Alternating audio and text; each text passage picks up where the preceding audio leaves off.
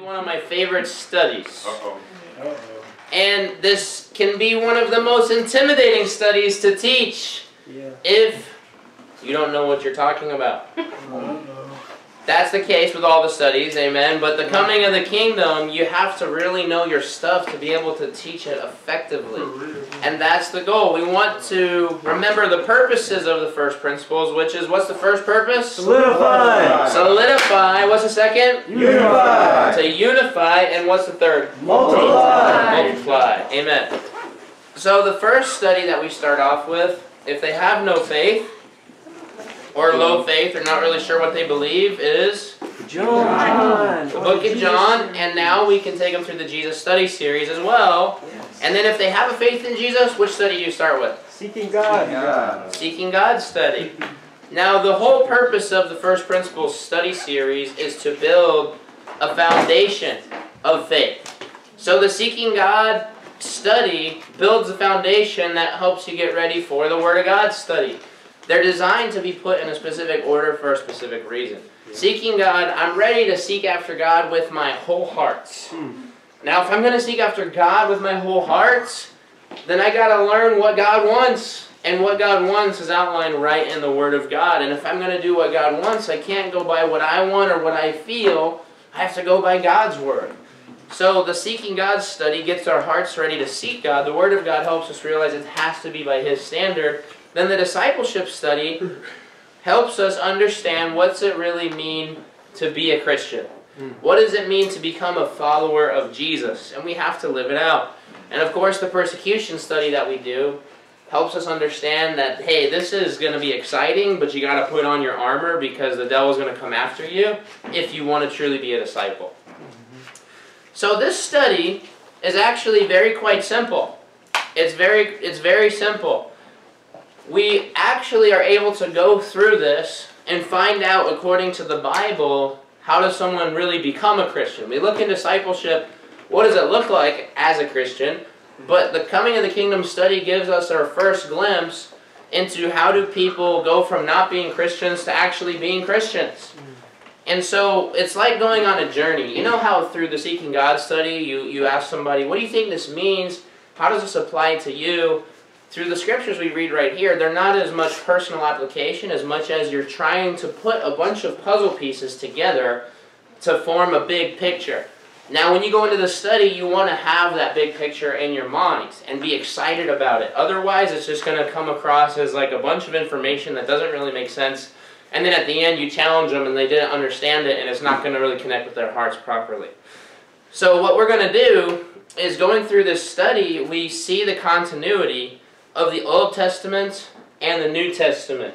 Because one of our core convictions as a church is that we are a Bible church, not simply the New Testament church. So the Word of God works together.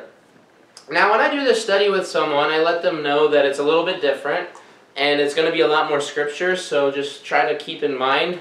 And if they have a lot of questions throughout, I always try to steer them back to the Bible study and say, look, this study is going to answer a lot of the questions. If by the end of the study you still have a lot of the same questions, then let's talk about them.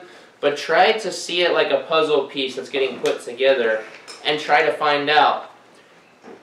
Now, the question that I start off with is, what is the kingdom of God? I say we're doing a Bible study on the coming of God's kingdom, so what is it? A lot of people say something along the lines of, well, I think it's God's dominion. It's like, what does that even mean?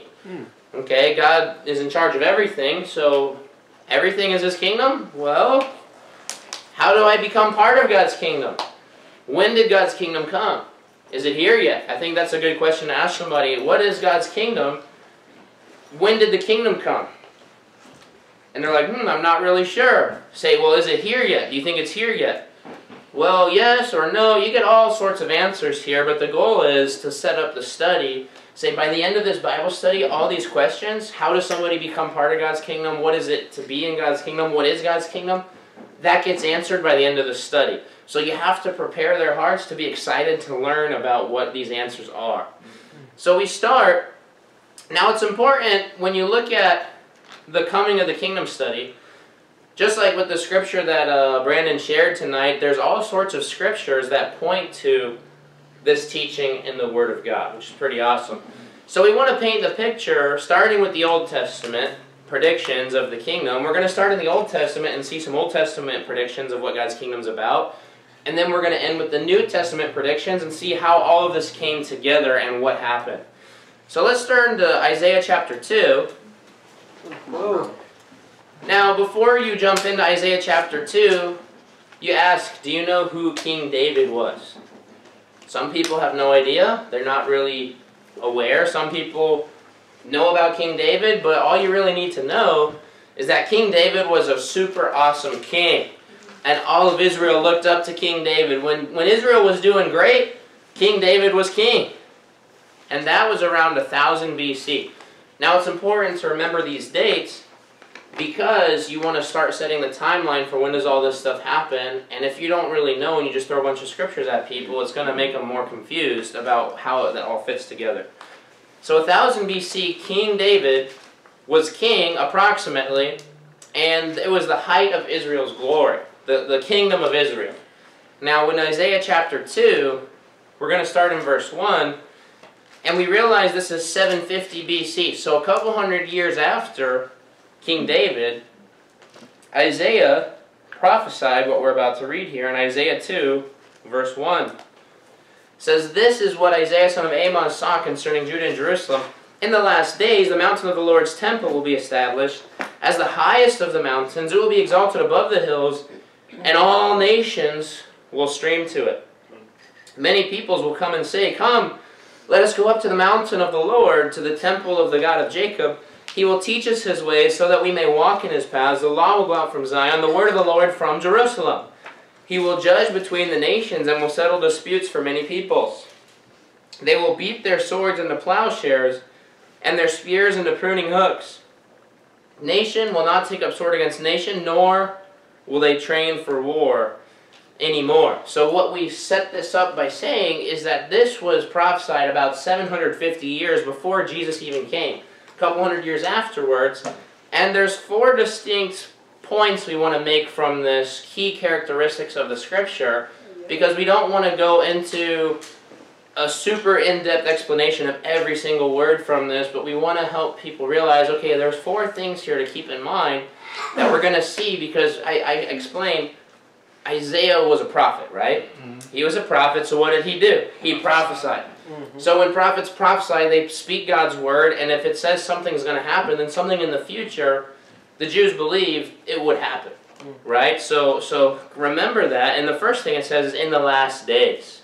Now the last days, we're going to use that terminology later on as we see the end of this study, how it gets fulfilled, but it's not talking about the apocalyptic last days. That's not what it's talking about. In fact, it's most likely that it's in the last days of the Jewish temple worship, because God's temple, the temple, was destroyed around 70 AD.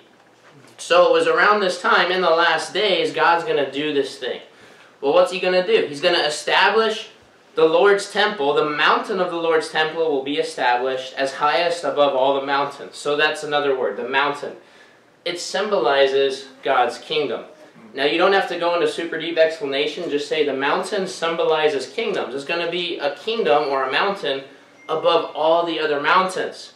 And it's going to be exalted, so all nations are going to stream up to it. That's another key point right there. All nations are going to stream to it. So everyone is going to pretty much know about what this kingdom is.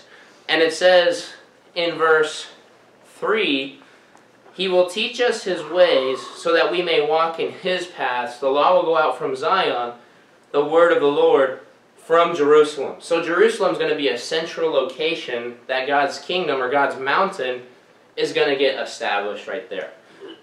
You guys with me? Yeah. So you just want to explain that, and if they have a ton of questions, try to say, well, just keep in mind that this was a prophecy. Let's see how some of this comes to fruition later on.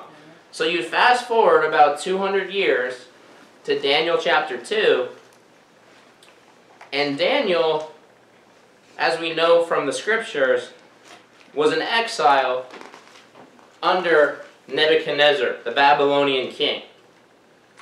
And as Daniel was in exile, Nebuchadnezzar, you want to set up this passage by explaining it. You don't need to read all of chapter 2 to explain this whole thing. But you need to be familiar with what's going on in this chapter. So if you're not sure when you go to explain it, you need to be a Berean yourself and make sure that you've read through all of Daniel 1, Daniel 2, Daniel 3, just kind of see the context of what's going on there. But you'll find that Daniel interprets a dream for King Nebuchadnezzar. Now, King Nebuchadnezzar had all of his wise men, astrologers and whatnot, and he had this crazy dream, and he told them, you must tell me my dream. I'm not telling you what my dream was, but you got to tell me my dream. And then, not only that, you need to correctly interpret my dream for me.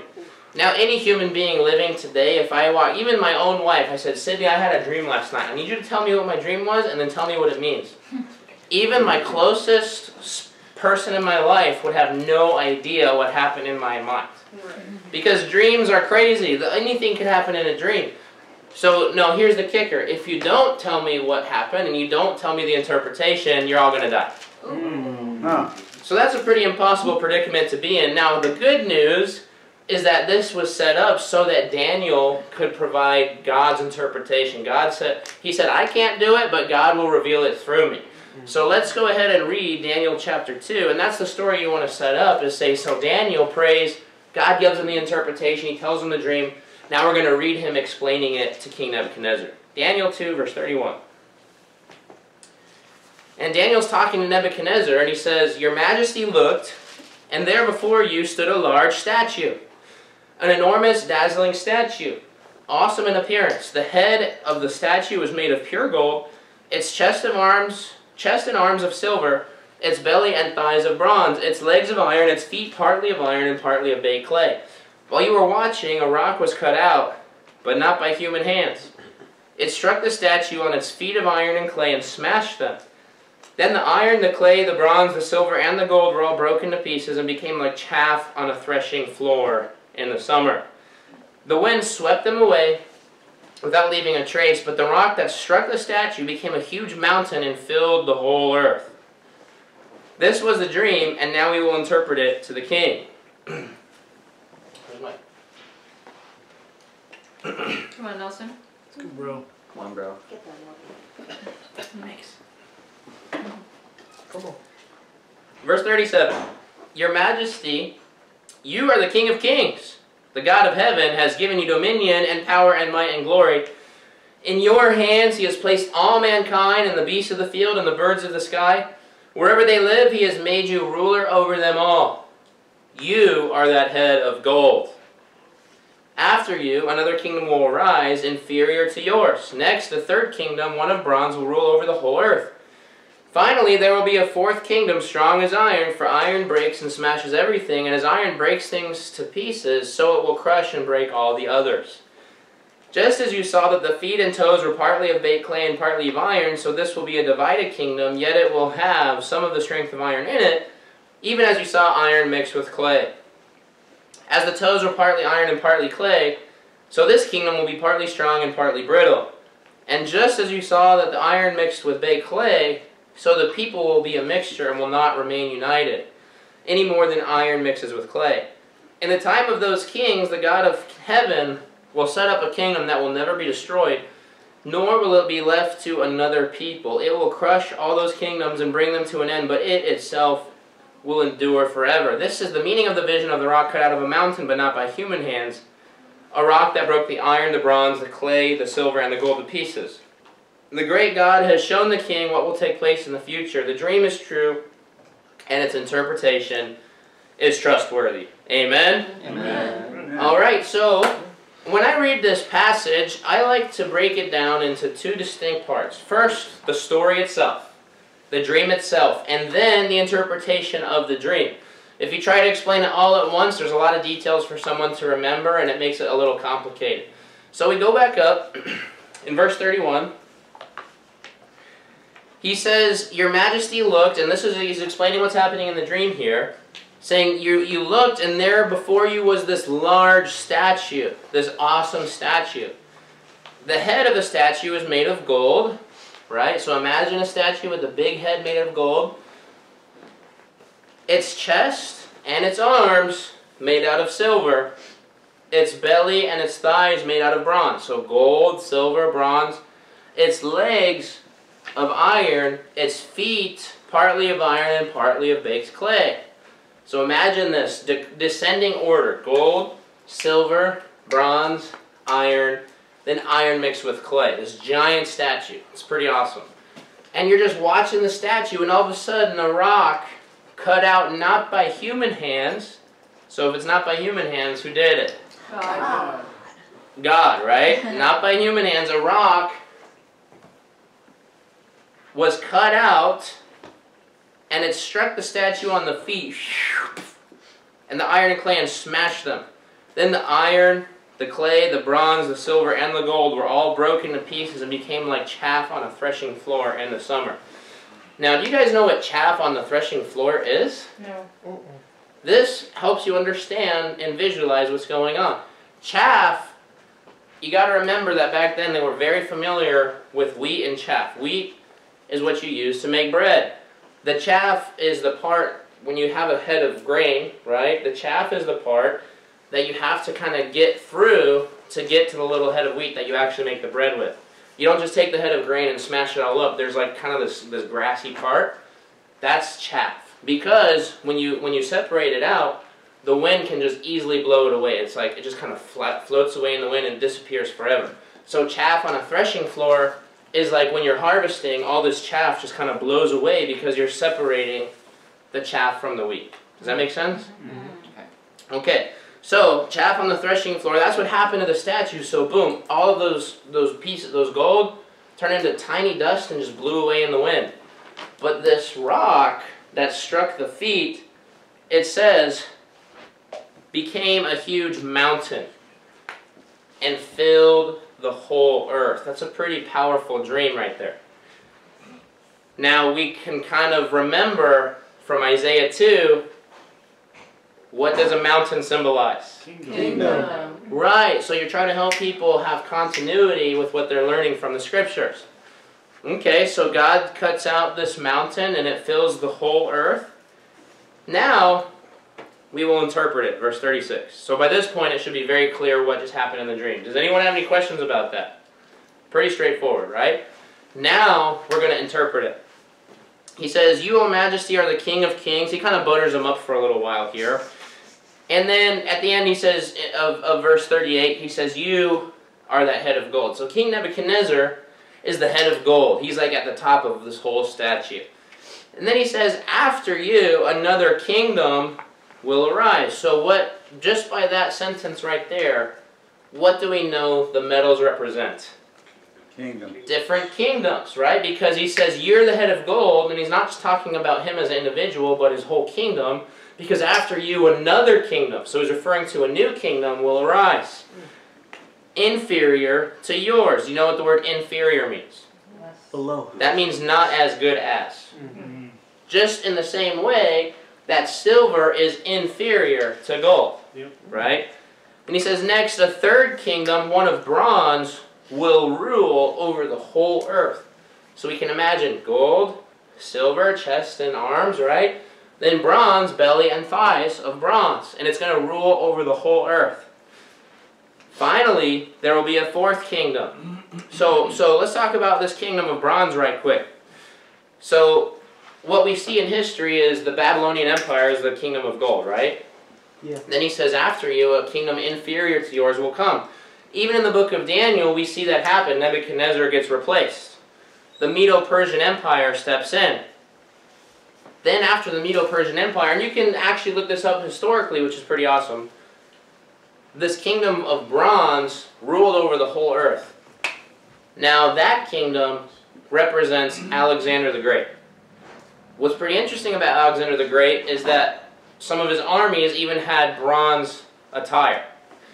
And his army, he was known for conquering. Alexander the Great is known for conquering. That's why he says he will rule over the whole earth. Then, after Alexander the Great, says in verse 40, there will be a fourth kingdom, strong as iron, for iron breaks and smashes everything, and as iron breaks things to pieces, so it will crush and break all the others.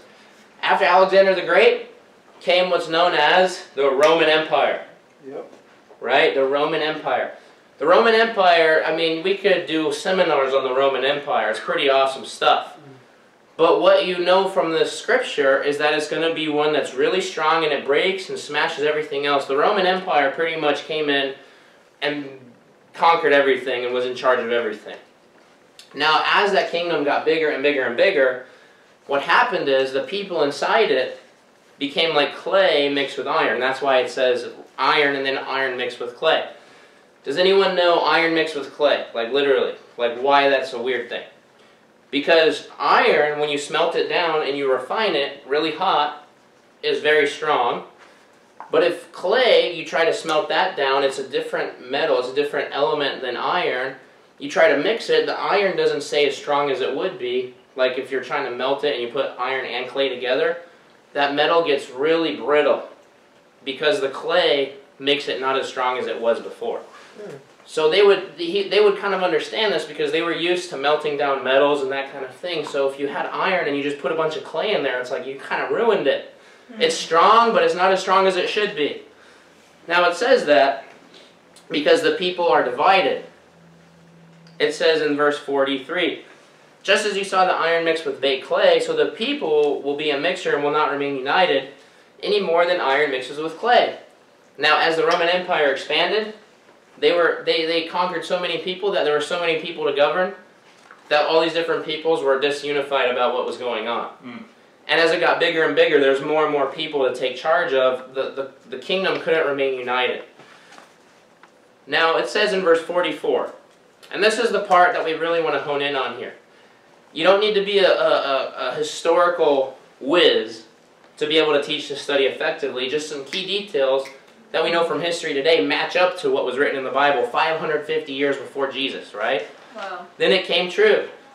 So, in verse 44, in the time of those kings, the God of heaven will set up a kingdom that will never be destroyed, nor will it be left to another people. It will crush all those kingdoms and bring them to an end, but it itself will endure forever. Now, imagine reading that scripture.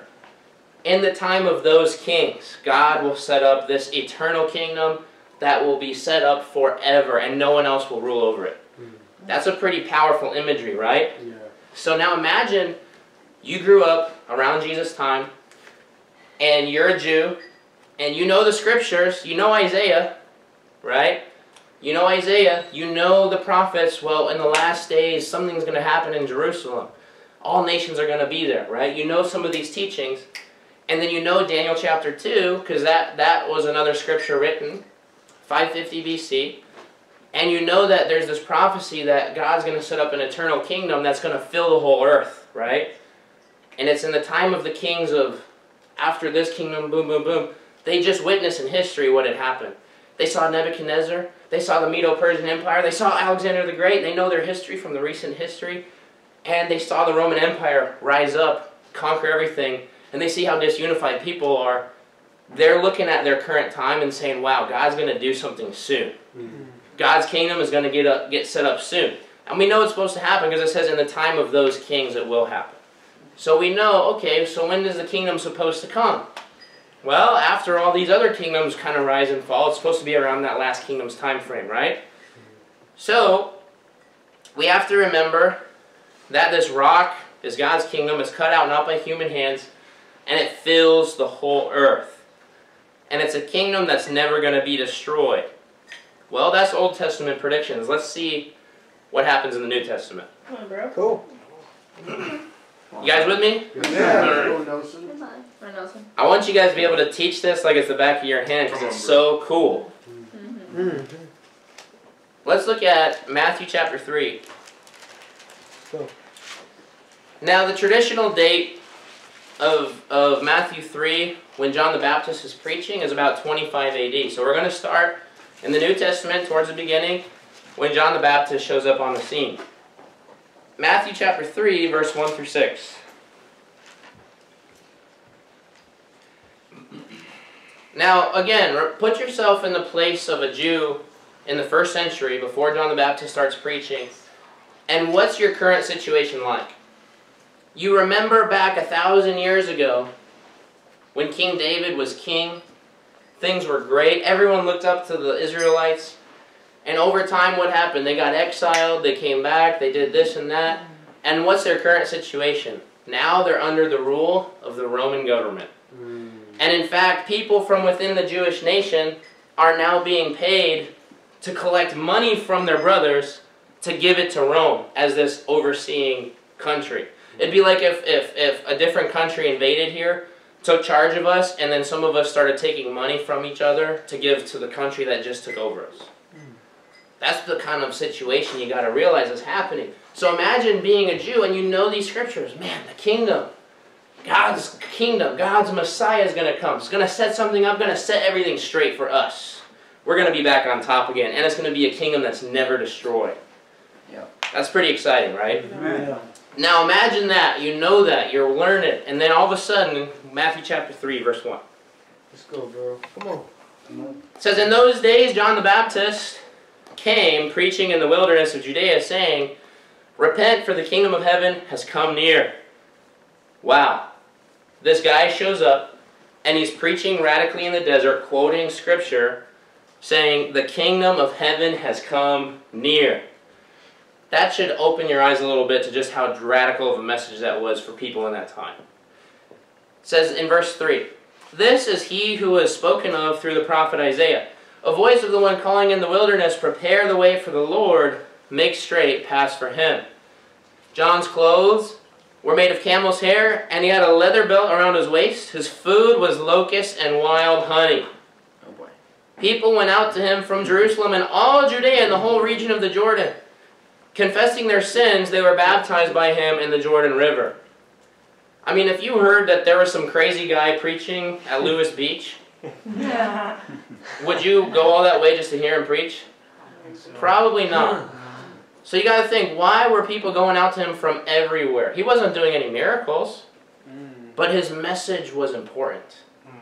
And he was a radical guy. I mean, he was wearing camel hair, and he was eating locusts with wild honey. I don't know about you guys, but I've never tried to get wild honey from anywhere. Because you know what honey means? There's bees. And I'm allergic to bees, so I would never. Yeah. But this guy was preaching the word, saying the kingdom of heaven is near. Repent. So people wanted to turn to God. They wanted to get ready for the coming kingdom. Well, let's see what Jesus says. Well, here's a question I like to ask. So if John the Baptist says the kingdom is near, is it here yet? No. It's not here yet. It's near. Some versions say it's at hand, right? That means it's not here yet. Let's look at Matthew chapter 4. Let's go. Wow. And now if you set up the first two passages really excitedly, now it's going to be like, well, show me more. When did this come? When did this happen? Rather than, okay, let me just get you through a laundry list of scriptures and then challenge you to come to church. Right? We want someone to understand why this is so important. This kingdom is absolute. This study, the coming of the kingdom, is absolutely necessary. Matthew 4, verse 17. Now this is about 5 years after John the Baptist. John the Baptist was about 25 AD. Jesus Christ came, the traditional date's around 30 AD. He started his ministry, and by 33 AD he was crucified after 3 years of doing his ministry. But 30 AD, this is where Jesus starts his ministry. Matthew 4, verse 17. He says, from that time on, Jesus began to preach, repent, for the kingdom of heaven has come near. Interesting. He's saying exactly what John is saying. So is it here yet? No. It's not here yet. Okay, well let's find out, when is this going to come? It's going to be around the time of the Roman Empire, so when? During that time. Let's look at Mark chapter 9. Let's go. Mark chapter 9, verse 1. Mark 9, verse 1. We're taking a trip. We're taking a journey. Yeah. And he said to them, truly I tell you, some who are standing here will not taste death before they see that the kingdom of God has come with power. Okay, so there's two different points here with this one verse. The first one is that the kingdom is going to come in the lifetime of some of the disciples. So those who are physically, literally standing there, he said the kingdom is going to come. Some of you who are standing here will not taste death before they see that the kingdom of God has come. So it's going to happen in the lifetimes of those disciples. So we know that puts a time limit on when the kingdom can come. Because all these guys had died within that first century, right? Yeah. So okay, so it had to come in the lifetime. That matches up with Daniel 2. In the time of those kings, right? So we're kind of narrowing it down. When does the kingdom come? But it's not going to come kind of nonchalantly like, oh, hey guys, oh yeah, there's a kingdom, cool. No, it's going to be powerful. Yeah. The kingdom of God is going to come with power. Amen. You got to preach this with enthusiasm. The kingdom is so important. Let's look at John chapter 3. Let's go. Let's go. Come on, Nelson. The point of the power is that you can make no mistake when the kingdom is coming. Because it's going to come with power. Power. John 3, verse 1. Hello, Nelson. John chapter 3, verse 1. Come on, bro. Now there was a Pharisee, a man named Nicodemus, who was a member of the Jewish ruling council.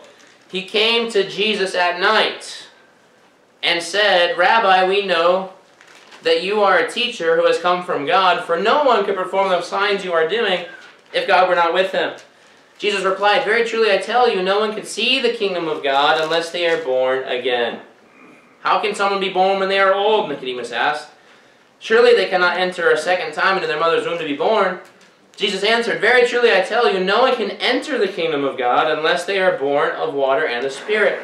Flesh gives birth to flesh, but the Spirit gives birth to spirit. You should not be surprised at my saying, you must be born again. So you have this guy, a Pharisee. Now, good question. Do you guys know who the Pharisees were? They were the religious leaders during Jesus' day. Them, the Pharisees, along with the Sadducees, the teachers of the law. And they weren't just like church leader guys. They were the religious and political leaders at the same time. It was kind of like politics wrapped up into the religion, right? So, the Pharisee named Nicodemus, he was a member of the Jewish rulers, and he came to Jesus at night. So Nicodemus at night is also known as Nick at night. He came to Jesus at night, and he says, well, God, we know you're from God. You're doing all these miracles. And you know what's funny? Jesus replies directly with, you won't see the kingdom unless you're born again. So we can kind of deduce that if Jesus responds that way, it's because Nicodemus is kind of searching, like, what is this message? What are you doing? How do I be part of this kingdom? I know it's coming. We know the scriptures. Jesus says you won't be able to see it unless you're born again. And Nicodemus is a little dull right there. And he asks literally, and I'm grateful that he says this literally because it helps us understand that it's not a physical birth.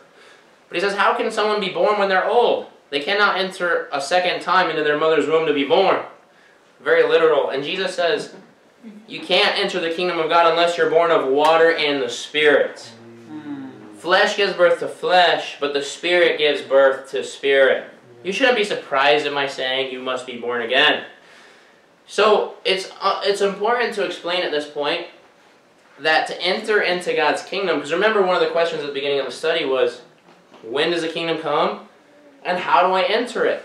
Well, you have to show someone you must be born again to enter into God's kingdom. You see that right here, right? You have to be born again to enter into God's kingdom. This is not a decision that you make when you're 1 year old. You have no idea what's going on. This is not something you do when you're a child. In fact, Jesus explains you have to be born again, which means it's a decision you make as an adult, with an adult understanding that you're going to be born again. And when he says you must be born of water and the Spirit, what do you guys think that means? Well, we know the answer to that, but that's a question I like to ask. What do you think that means? Water and Spirit. What do you think that means? Just kind of see what they're thinking. And if they say, well, I think it's talking about baptism. You say, well, we'll see. Leave them a little cliffhanger right there. Well, we'll see what the scripture says, but that's a pretty good guess. But you got to enter by a new birth into God's kingdom. Let's look at Luke 17. Let's go, Nelson. And also for Come on. Luke 17, verse 20. Come on. Luke 17, verse 20. Let's go, Nelson. Come on. Now, I like to continue to remind people, hey, remember at this time, people thought that the kingdom being restored would be like King David's coming back and placed on a throne, and they would be rulers over every other nation again. And in Luke 17, verse 20, it says, once, on being asked by the Pharisees when the kingdom of God would come, see, they literally asked him, Jesus, when is the kingdom going to come?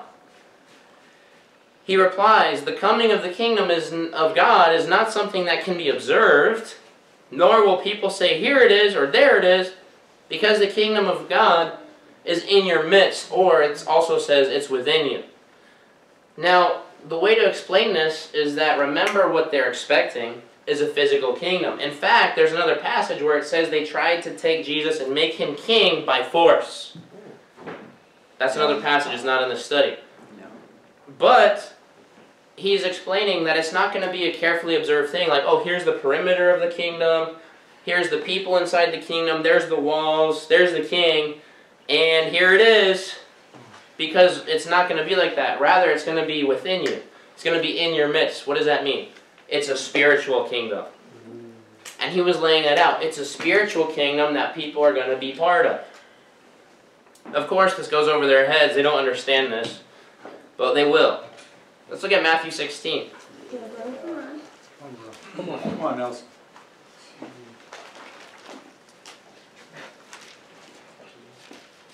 Remember, the point of this study is to help someone realize the importance of how is this supposed to be applied to me today. And each scripture, you're setting a foundation for what does it mean for you to be part of the kingdom today. How do I enter the kingdom? What must I do to be part of God's kingdom? Matthew 16, verse 13. Matthew 16, verse 13. It says, when Jesus came to the region of Caesarea Philippi, he asked his disciples, who do the people say the Son of Man is?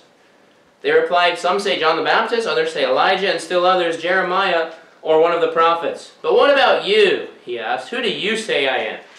Simon Peter answered, you are the Messiah, the Son of the living God.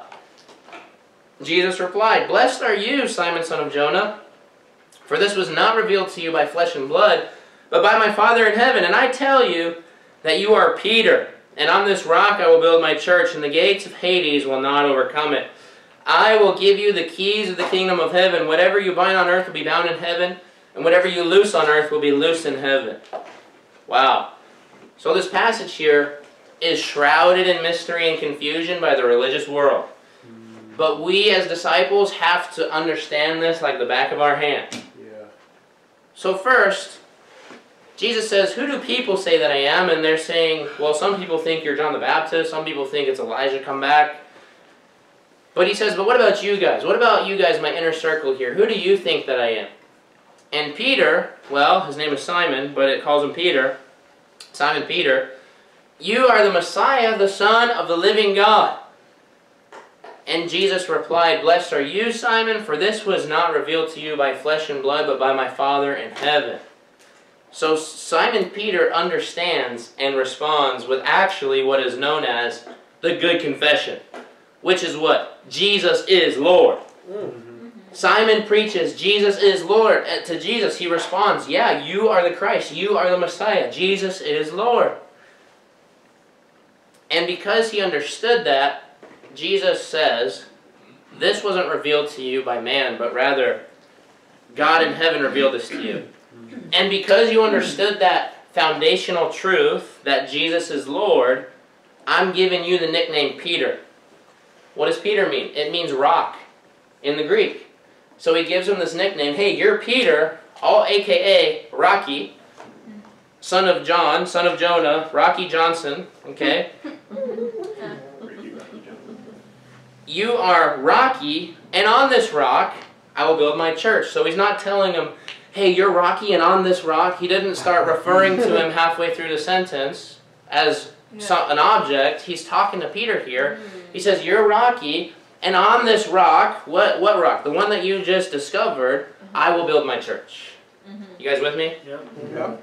So, and the gates of Hades will not overcome it. And this church, I'm going to give you the keys of the kingdom. We see in this passage that now Rocky, the guy who understood the truth, he says, here you go. The keys of the kingdom. So Peter is receiving the keys of the kingdom. We also know that the truth that Jesus is the Christ is the foundation of God's church, because in 1 Corinthians 3:11 it says no other foundation other than Jesus Christ can be laid, right? So we remember, we put the scriptures 2 and 2 together. We know that Peter is not the foundation of the church. Yeah. He's just a man. And in fact, in Acts chapter 10, he tells that to people. Yep. We're going to talk about that in the baptism of the Holy Spirit study. But he says, stand up, I'm just a man. Many religious people today, specifically Catholics, teach that Peter was the first pope. And here's the reason. Believing that the pope priesthood has passed down from generation to generation, even to the pope we have today, who is currently deliberating and saying that priests should bless same-sex marriages. I'm not making this up, guys. So, what do we have to do? We got to know the Word of God and what it really teaches here. Peter has the keys of the kingdom. So, the church and the kingdom is the same thing, built on the truth that Jesus is Lord. That's really important. And who has the keys? It's going to come in handy later. Remember that. Rocky Johnson. Rocky Johnson. Peter. Let's look at Luke chapter 23.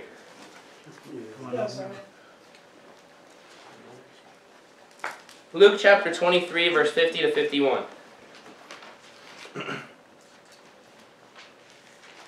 Says, now there was a man named Joseph, a member of the council, a good and upright man, who had not consented to their decision and action. He came from the Judean town of Arimathea, and he himself was waiting for the kingdom of God. Because remember, what are we trying to learn here? When did the kingdom come? Okay, well, by this time, maybe they're smart and they've kind of made some deductions here, like, well, maybe the kingdom came with Jesus, maybe when he died on the cross. Okay, but this guy, Joseph, he was a member of the council as well, kind of like Nicodemus. And it says he didn't consent to their decision and action, which was to crucify Jesus, right? It says he was waiting for the kingdom of God. So even after Jesus had died, the kingdom hadn't come yet. Okay, so when? We got to find out. Let's look at Luke 24. Yeah, bro. Let's go. Come on. We got to look at Luke 24. This is after Jesus rises from the dead, and he's about to return back to heaven, but he tells this to his disciples in Luke 24, verse 44. Luke 24, 44.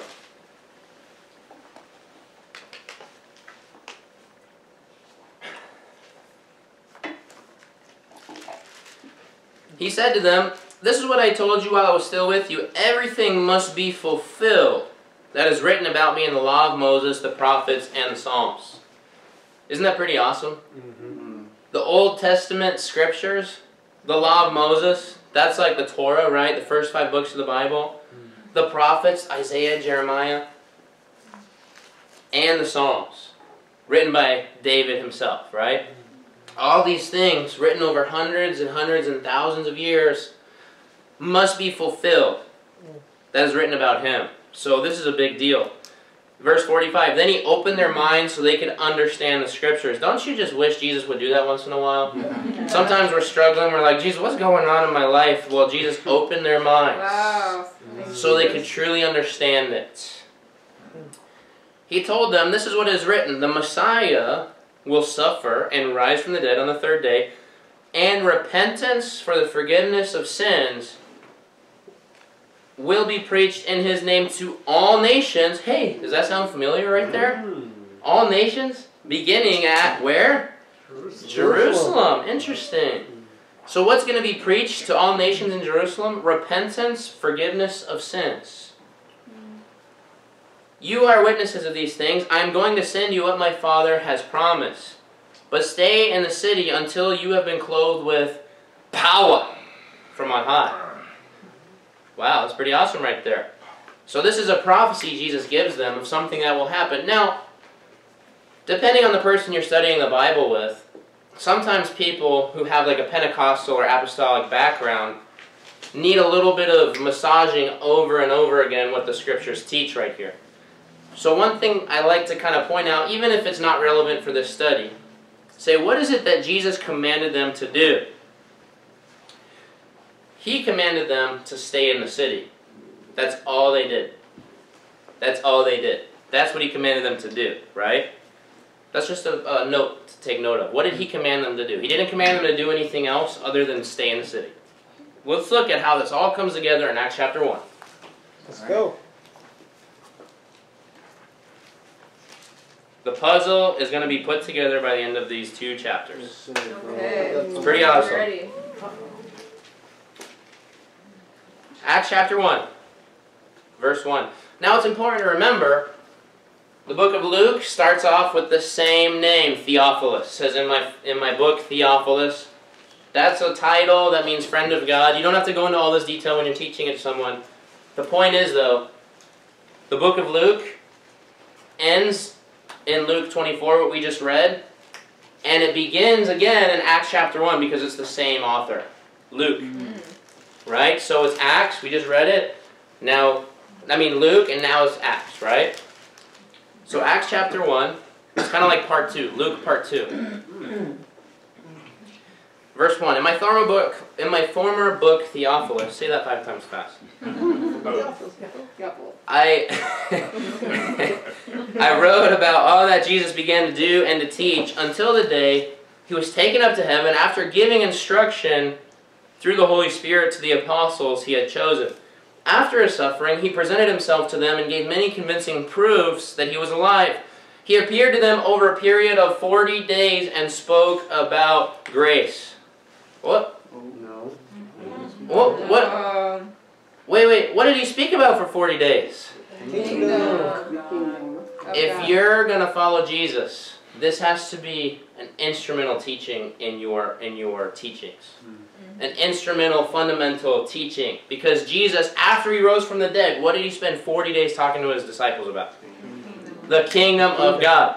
Now, I could preach the same sermon 40 times.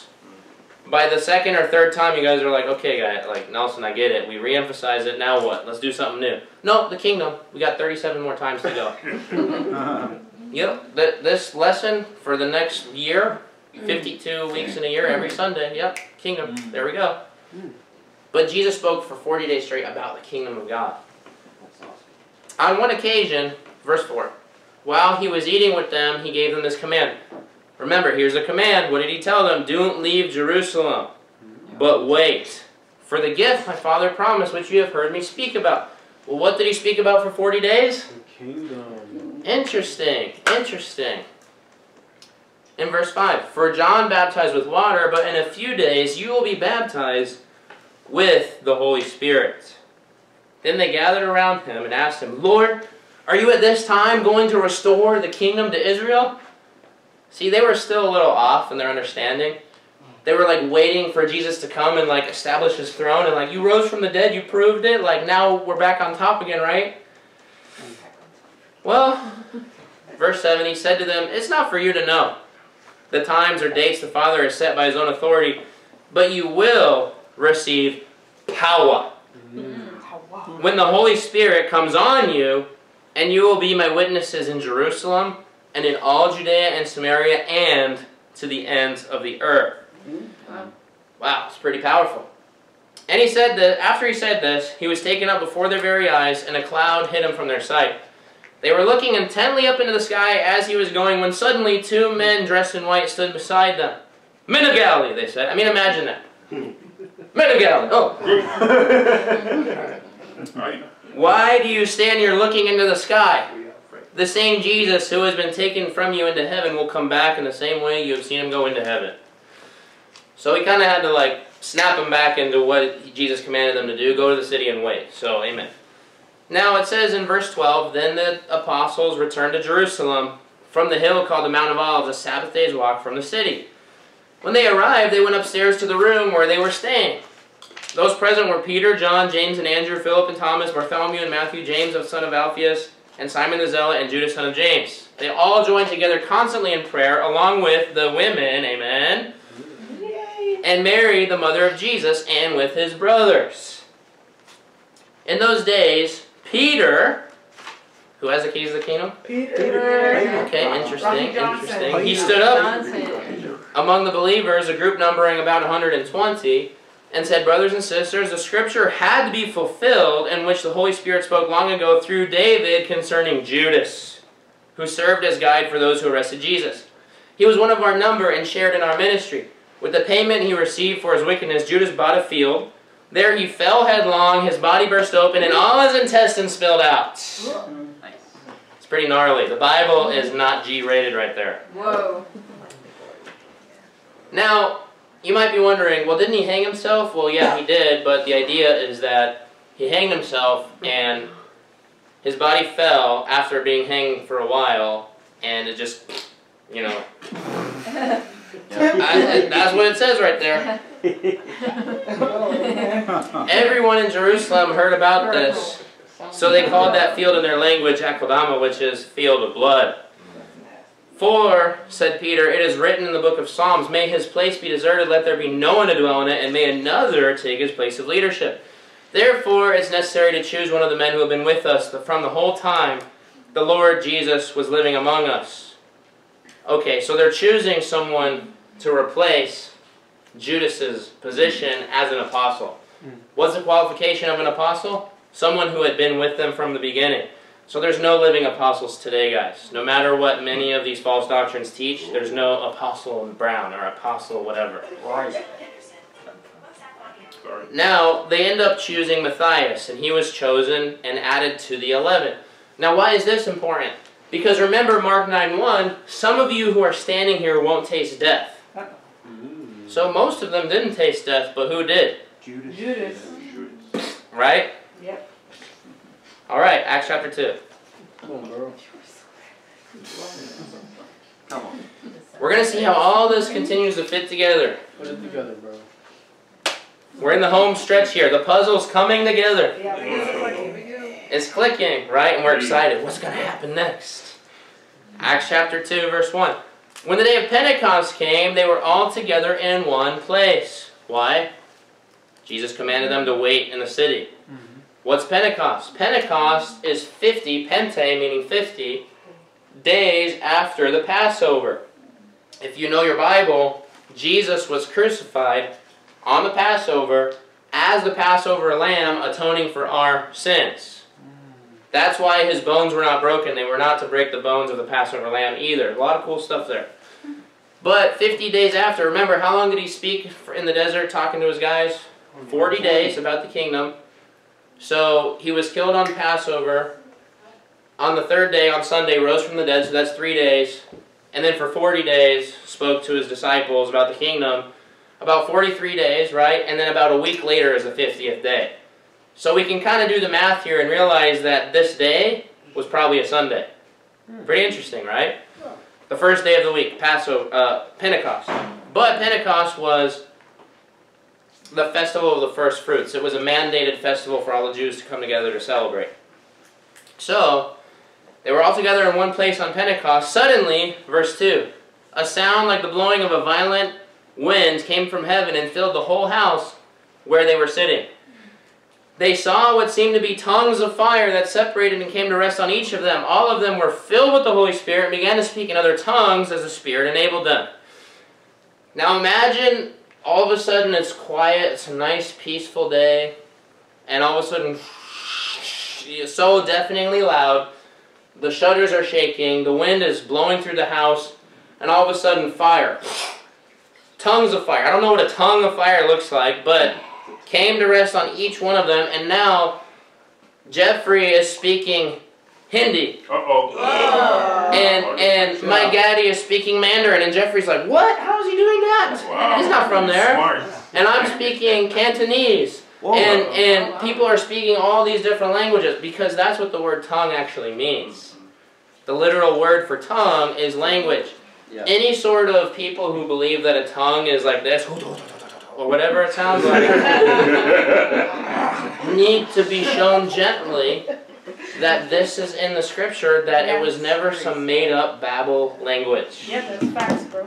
Yep. Why? Well, how do we know? How can you prove that to me? Well, look at verse 5. Now they were staying in Jerusalem. Hey, does that ring a bell? Jerusalem?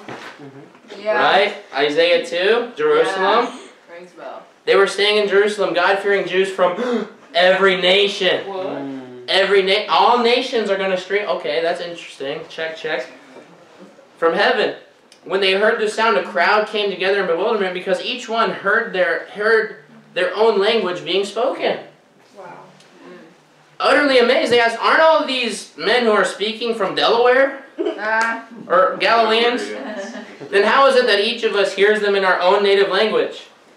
Parthians, Medes, Elamites, residents of Mesopotamia, Judea, Cappadocia, Pontus, and Asia, Phrygia, Pamphylia, Egypt, and the parts of Libya near Cyrene, visitors from Rome, both Jews and converts to Judaism, Cretans and Arabs. We hear them declaring the wonders of God in our own tongues or languages. Wow. Patois, yep, they heard that too, probably. Amazed and perplexed, they asked one another, what does this mean? Some, however, made fun of them and said, they've had too much wine. You know, no matter how seriously you can take it, someone will still criticize you. Oh, No, yeah. seriously. True. No matter how committed you are to God's kingdom, someone will still think that you're out of your mind, you're crazy, it's a waste of time. You're just drunk. Ooh. Then Rocky Johnson, Peter, verse 14, stood up with the 11. No, who has the keys to the kingdom? Peter. Peter, right? He raised his voice and addressed the crowd. I think that's a miracle in itself that he by himself could speak to thousands of people and they were all quiet enough to listen. Oh, yeah. Sometimes in a room with just you guys, I have to speak over y'all. You know what I mean? That wasn't a diss at you. I'm just saying. I'm just saying. You got like, wow. And he addressed the crowd. Fellow Jews and all of you who live in Jerusalem, let me explain this to you. Listen carefully to what I say. These people are not drunk, as you suppose. It's only 9 in the morning. No, this is what was spoken by the prophet Joel. In the last days. Okay, that rings a bell right there. God says, I will pour out my spirit on all people. Your sons and daughters will prophesy. Your young men will see visions. Your old men will dream dreams. Even on my servants, both men and women, I will pour out my spirit in those days, and they will prophesy. I will show wonders in the heavens above and signs in the earth below, blood and fire and billows of smoke. The sun will be turned to darkness and the moon to blood before the coming of the great and glorious day of the Lord, and everyone who calls on the name of the Lord will be saved. So one thing to realize here is there's a reason why he just quoted this whole passage, because what just happened was what was written right there. Wow. A lot of people misunderstand this. A lot of religious people say, yeah, the moon's going to turn and who's and the blood and the fire. And I'm serious. It's true, yeah. Well, why would he quote this from Joel 2, which was written way before this, unless it was being fulfilled right here, right? Verse 22. Fellow Israelites, listen to me. Listen to this. Jesus of Nazareth was a man accredited by God to you by miracles, wonders, and signs, which God did among you through him, as you yourselves know. This man was handed over to you by God's deliberate plan and foreknowledge, and you, with the help of wicked men, put him to death by nailing him to the cross. But God raised him from the dead, freeing him from the agony of death, because it was impossible for death to keep its hold on him. David said about him, I saw the Lord always before me, because he is at my right hand, I will not be shaken. Therefore my heart is glad, and my tongue rejoices. My body will also rest in hope, because you will not abandon me to the realm of the dead. You will not let your Holy One see decay. You have made known to me the paths of life. You will fill me with joy in your presence.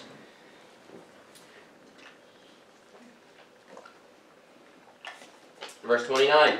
Come on, bro. Fellow Israelites, I can tell you confidently that the patriarch David died and was buried, and his tomb is here to this day. But he was a prophet and knew that God had promised him on oath that he would place one of his descendants on his throne.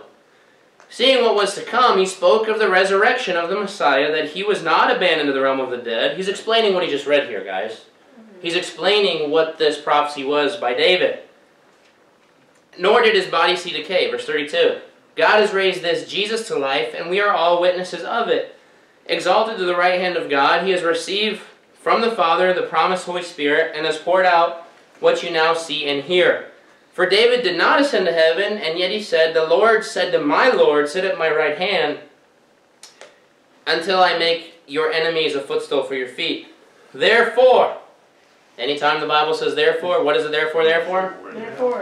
Therefore, because of all this stuff he just explained, fulfilling, David's descendant being put on the throne, because remember, it was promised 1000 BC, about that time, that one of David's descendants would become on the throne forever.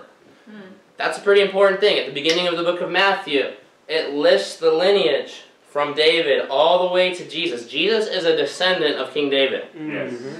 Now, his father was God and his mother was Mary, but through the patriarchy, not the patriarchy, guys, the patriarchy, okay, of all of the men, Jesus was a descendant of King David.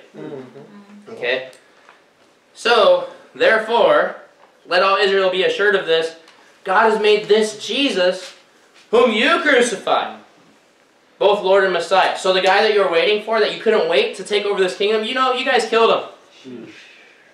That would be pretty convicting, wouldn't it? Well, how could that be so convicting? They weren't even there. I wasn't even there. Well, what is it that put Jesus on the cross? It's our sin, right? So they were convicted. They were guilty of it. When the people heard this, they were cut to the heart and said to Peter and the other apostles, brothers, what shall we do? Well, Peter replied, repent and say a prayer. No. Wow, you know how complicated this is? It's really not. That's the point. Repent and be baptized, every one of you, in the name of Jesus Christ for the forgiveness of your sins. And you will receive the gift of the Holy Spirit. The promise is for you and your children and for all who are far off, for all whom the Lord our God will call. With many other words he warned them and he pleaded with them, save yourselves from this corrupt generation. Those who accepted his message were baptized. And about 3,000 were added to their number that day. This is powerful stuff right here. If you put all the scriptures together, remember, and I'm just going to kind of go through it. Isaiah 2, in the last days, the mountains, the kingdoms will get established, all nations will be there, it'll start in Jerusalem. We see that fulfilled here. Daniel 2, after all these empires rise and fall, in the time of the Roman Empire, in the time of those kings, God will set up his eternal kingdom. Remember, it's the Romans who crucified Jesus. So it was in the time of those kings, right? Now, John the Baptist said, hey, the kingdom is near, which means it was coming shortly, but not here yet. Jesus started his ministry saying that. It's going to come in the lifetime of the disciples. Well, we know that the disciples were all here present, except for Judas, right? And what happened? It came with power. Boom, the Holy Spirit came without warning on all of them. They started speaking in other languages. That's a pretty powerful event. Not to mention the whole tongues of fire thing. I don't even know what that looked like. Okay, and then we looked at Nicodemus, who was told you have to be born again of water and spirit to enter into God's kingdom. So when we place that with what is taught by Peter, who has the keys of the kingdom, what do keys do? They open the door. So Peter's opening the kingdom to people for the first time, because people can be born again of water and spirit, which is at your baptism. Amen. And we see that in Acts 2:38, because he says, repent and be baptized in the name of Jesus Christ for the forgiveness of sins, and you will receive the gift of the Holy Spirit. Baptized means to be fully immersed in water. Repentance means to totally transform. So you know that he's talking about being born again, because to become a brand new person is a big transformation. And you get the indwelling of the Holy Spirit. And we're going to continue that part of the study later on about the Holy Spirit and whatnot, and the different baptisms. But how does someone enter the kingdom? They got to be born again of water and spirit. That's what Peter preached. Peter had the keys. He opened the kingdom. Another thing to remember, Jesus said in Luke 24, what's going to be preached first in Jerusalem and then to all nations? Repentance and forgiveness of sins will be preached. So what does Peter preach? Repent and be baptized for forgiveness of sins. Yeah. Pretty succinct message here, right? Yeah. Now, the conclusion of all this. What does this mean? What's the whole point of the study? Wow. When was the kingdom established? Well, we see around 33 AD, when Jesus, after he rose from the dead, about 50 days later, around that time, right, on Pentecost, okay? So if that's when the kingdom came, well, who can be part of it? Well, remember, in verse 39, Acts 2:39, Peter says, the promise is for you and your children and for all who are far off. So that's all of us, right? Mm-hmm. We're pretty far off. We're not the children of those who were there, and we weren't there. We're not their children, so we're all the ones who are far off. So the same message is true today. Why do we know this? Because remember, God's kingdom is going to get set up for eternity, and it will never be destroyed. That's what the prophecies teach. So we can be part of the exact kingdom that was established 2,000 years ago. Wow. Amen. Isn't that pretty awesome? Yeah. That gives you a little more depth to understand when you ask someone, hey, can you come to church? It's not about checking a box. You are the church, and you're either part of God's kingdom, heart and soul, or you're not. Mm-hmm. That's what the kingdom is. It's not checking like, hey, I made it to this meeting of the body, therefore I made it to church, therefore I'm part of it. You are the kingdom. Mm-hmm. It's within you. Remember, that's what Jesus said. It's in your midst. It's a spiritual kingdom you're part of. Now, what does that mean? How do we make this study impactful? Well, I ask people, so how does someone enter the kingdom? Well, you got to repent and be baptized. Yep. Have you done that before? Well, I was baptized when I was a little kid. Okay.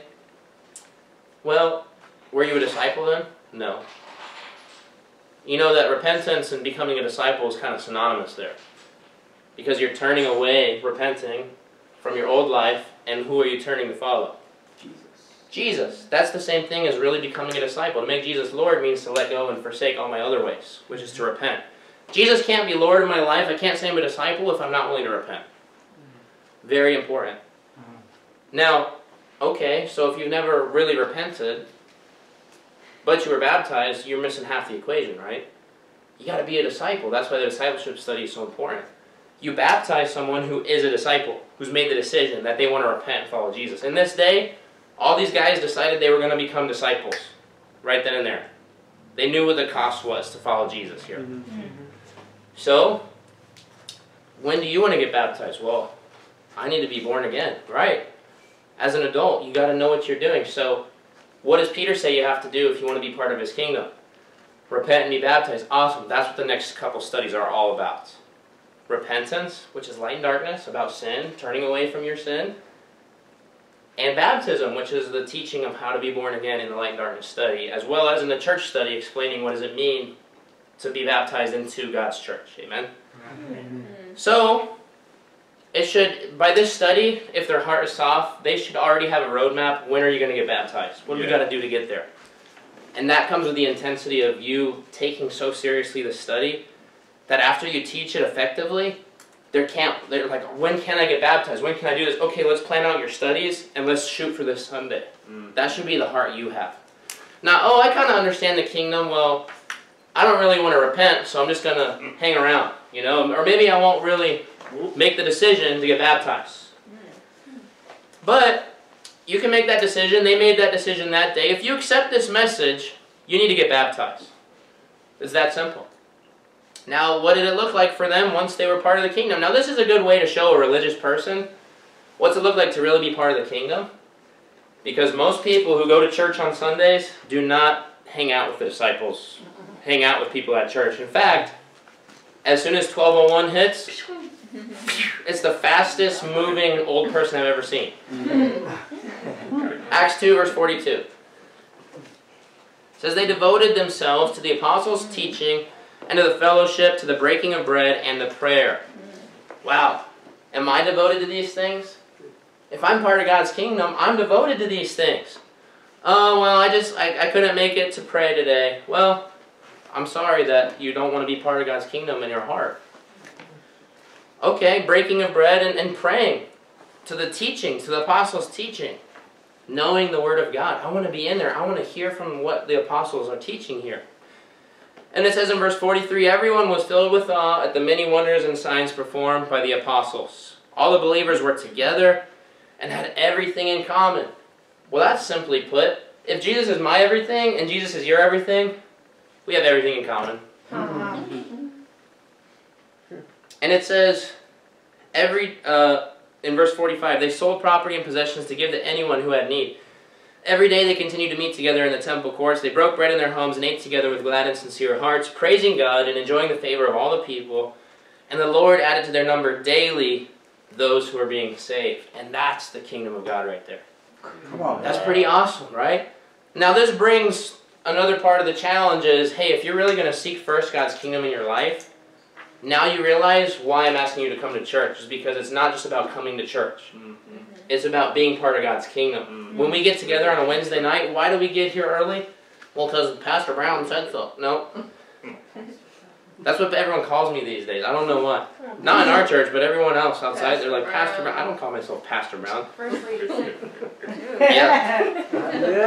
No, we show up to church because it's not just a church. Yeah, This is God's kingdom. that's right. And we must treat it with reverence and awe. It says that in Yes, Hebrews. yes. Since we're receiving a kingdom that cannot be shaken, we must worship God with reverence and awe. Yes. Now, the challenge is Matthew 6:33. This should be a challenge that they should be familiar with, which is to seek first His kingdom and His righteousness. So if you're putting God's kingdom first, what is your life going to look like? Well, just like what it says in Acts 2:42. I'm reading the Bible. I want to know about His kingdom. I want to be part of His kingdom. I want to build His kingdom. Not my own kingdom, right? I don't want to seek my own career, my own life, all these things. I'm building God's kingdom. That's why they were all together and they had everything in common. Because they had a common goal, to build God's kingdom on earth. Because whoever is bound on earth will be bound in heaven. And if you're not part of God's kingdom on earth, you're not in heaven. Yeah. Amen. So that's the kingdom study, guys.